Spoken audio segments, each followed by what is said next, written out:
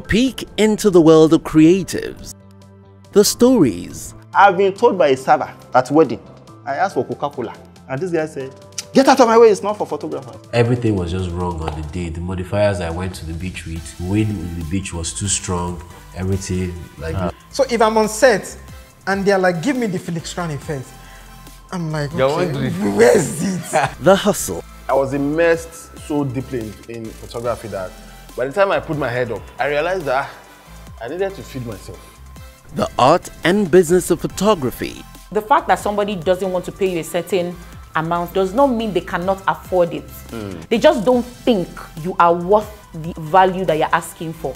I understood the art of taking an idea, turning it into a product, and seeing people buy it. Yeah, because my photography is about the people, it's not about me. Real conversations. I don't want to be that guy who got a better offer and turned down an already established booking. Did you do it for money or for fun? It was like I said, it was just adventure. I just wanted to have fun. So I got tired of school. I got tired of my house, poverty. I got tired of Alaba. I don't know if I'm tired. Of photography? Not photography. No, that's my baby. The Camera Lounge, powered by Camera Joint, supported by Sony Alpha Nigeria, and produced by Mabike Productions.